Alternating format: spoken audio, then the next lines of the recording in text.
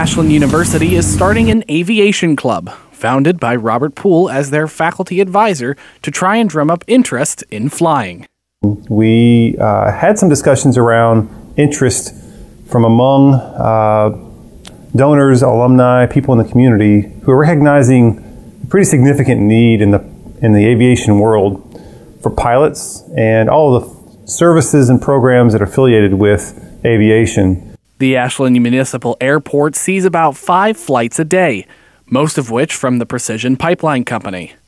Denny Baum, the owner of the airport, gave us a tour and told me about how much activity the small airstrip sees.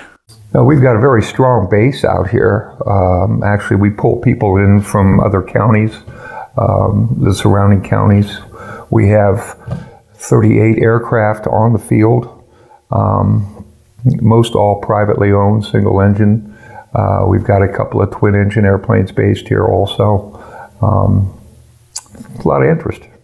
Baum showed me around the airfield, letting AUTV-20 get an exclusive look inside of some of the aircraft, even getting to stand on the taxiway. The program at the moment is meant to start as just a club, but eventually the main goal is to be able to get students clear out here as well, so that they can fly the skies too. What we're hoping to do is really scaffold this in, starting with student interest, connecting them to the Tailwinds program that's already existing, and then let's see how much we can begin to move over into Ashland in terms of curriculum.